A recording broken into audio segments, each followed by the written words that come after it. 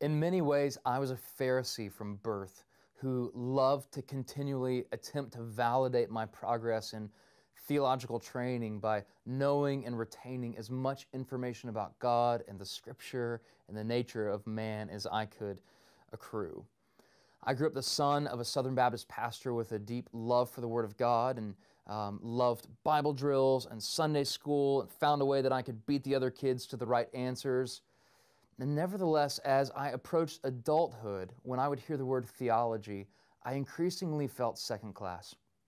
More and more it seemed that my knowledge of God was not as developed or as informed as other men, and began to think that maybe true theology, true knowing God with our mind is for real pastors, and lyrics and melodies and emotionally knowing God is really the realm of worship leaders.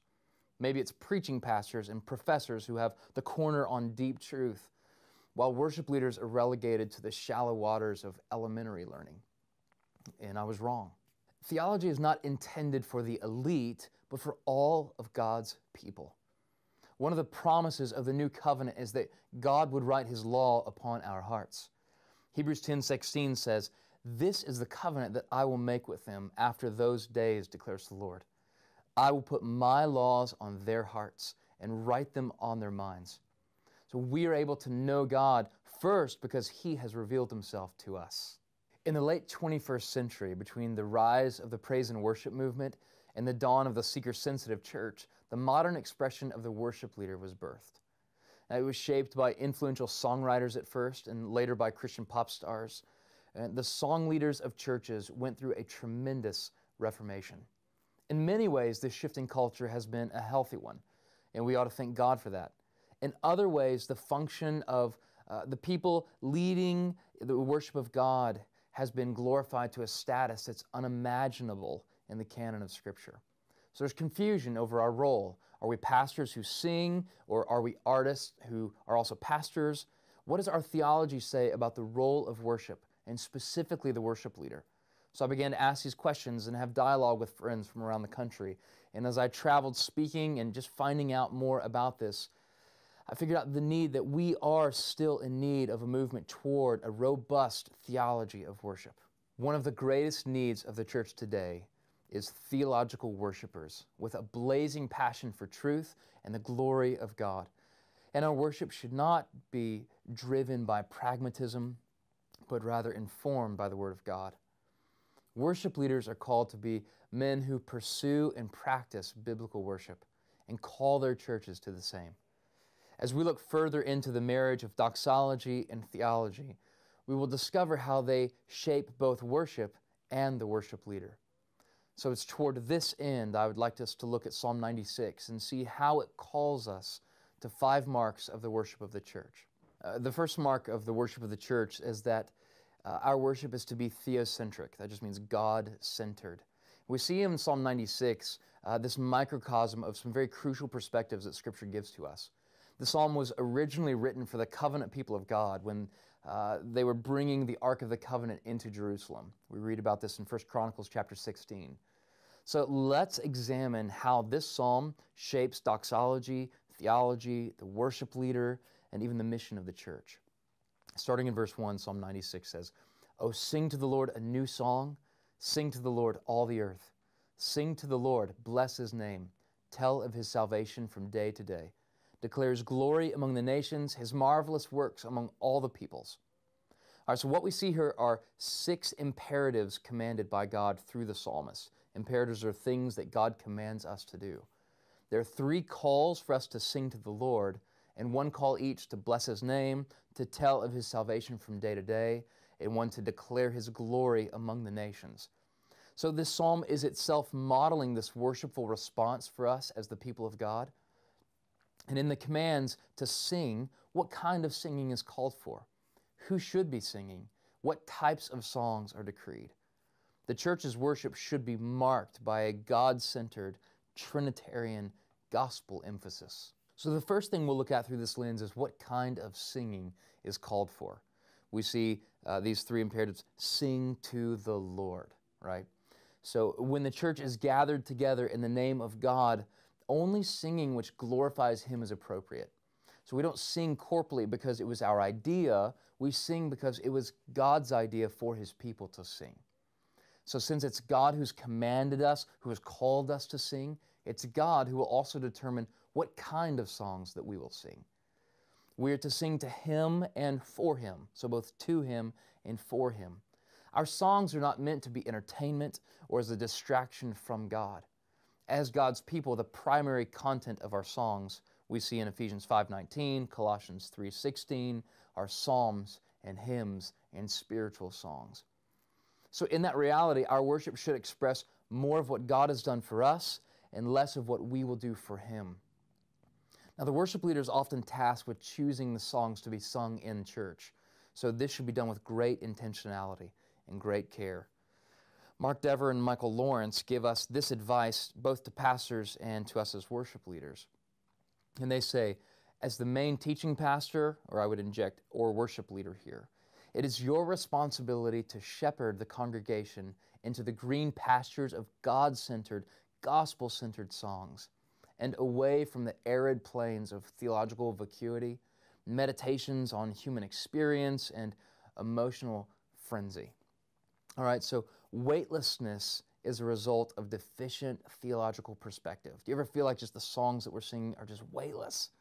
So from preaching to singing, when we develop primarily a man-centered view of worship, an anthropocentric view of worship, rather than a God-centered view of worship, this is what we sense. We sense this just disconnect of gravity and weight to what we're doing, both in song and in sermon, and ultimately when we're gathered together as the people of God.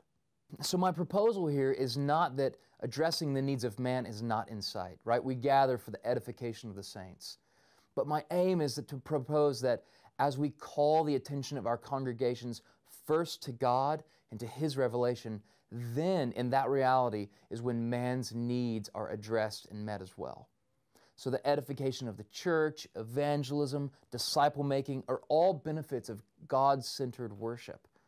And what we see modeled in this psalm is a God-centered view of worship that then edifies hearers by reminding them of our salvation. We see that in verse 2, while also producing an evangelistic effect. We're not quite there yet. We'll see that later in the psalm. But we see in this text that we are to sing also new songs, right? The church has been given a song to sing. And our song is a song of salvation. As a people of God, we are meant to be continually both writing new songs that confess the tenets of our faith in fresh and creative, meaningful ways, singing new songs. However, new songs are not an end in themselves. You see, the new song that we sing is actually informed by the old song, and it also looks with anticipation toward the new song that we will sing in heaven. As worship leaders, songs are a constant part of our ministry. It's vital for the worship leader to learn from the songs of church history and to be informed by men and women who have penned the hymnals of the church. So it's through the lens of the past and with an eye to the future that we find the place of our songwriting. And the next question we ask from just these few verses of the passage is, who is to sing this new song? All right, we see in verse 3, all the earth is beckoned to sing the praises of God and to bless His name. So we don't worship in isolation, drawing a circle around ourselves and imagining this time is just meant for me and God. No, corporate worship in the church serves as a rich time for the people to practice Colossians 3:16, which says that we are teaching one another with psalms and hymns and spiritual songs. So far too often the singing of modern churches is focused more on the sound of the instruments than on the sound of gathered voices, raised in proclaiming the worship of God. There is a time for being still and being alone and for just being us and God, but corporate worship, congregational worship is not the environment for this to happen. This is primarily about us as the people of God to respond to the truths that He has revealed to us. The second mark of congregational worship is that it is biblically formed, that it's biblically formed. So worship leaders ought to come to lead the people of God with a guitar in one hand and a Bible in the other, and know how to use each weapon well. We are people formed by the Word of God, and it's His Word that calls us to worship. The only element needed for congregational worship to occur is the Word of God laid open in the midst of His people. And we see a fascinating overtone in this passage about the character and the nature of God, in that it calls us to Trinitarian singing. So you see this 3 times the psalmist calls us to sing to the Lord. I'm not saying this is a blatant Trinitarian reference, but I'm saying there are triadic nuances here. So immediately we can't help but suppose that there is a method to the refrain and the intentionality in this redundancy by the psalmist. So it was Charles Spurgeon, the great Puritan pastor, who comes to our aid here. And this is what he says: "Thrice, 3 times, is the name of the Lord repeated, and not without meaning. The sacred fire of adoration only burns with vehement flame where the Trinity is believed in and beloved." So it's with the psalmist's words and Spurgeon's passionate exposition that we are reminded that we're people who worship the Father through the Son by the Spirit. So far too often we overlook the importance of this fact, that we are a people who worship a Trinitarian God. Apart from the revelation and the initiation of the Trinity, worship is impossible. Without the wisdom of the Father and the work of the Son and the presence of the Spirit, we cannot worship God. Now, we don't pursue theology as an end in of itself. To do so would be the pursuit of knowledge rather than the pursuit of God. And there's a grave difference between knowing about God and knowing God. John Piper elaborates to this end. He says, if we just know Him in our minds, we're not doing anything different than the devil. The devil is one of the most theological, orthodox beings in the universe. He just hates what he knows about God. So oftentimes in matters of theological discussion, our tendency can be aimed at information. We forget that our final objective should be communion with God. The chief end of theology is doxology. Theology also shapes doxology. So Christian worship is built upon, it's shaped by, and saturated with Scripture. So our doxology is informed by divine revelation. For the worship leader, our beliefs and convictions about God are what serve as the foundation for worship. A love for the Word of God is a primary requirement for those who will lead in worship. Without a vivid belief in the inerrancy and sufficiency of the Word of God, our services and our lives will never find a rhythm of worship. The rhythm of worship is revelation and response. God reveals and we respond, and this will also always be the pattern. Our beliefs about God's revelation are what dictate our response. So as worship leaders who lead the people of God in the worship of God, above all things should be men and women who pursue growing in the grace and knowledge of God through immersing ourselves in Scriptures. The theology is not reserved for academia and people in ivory towers. No, friends, theology is for us.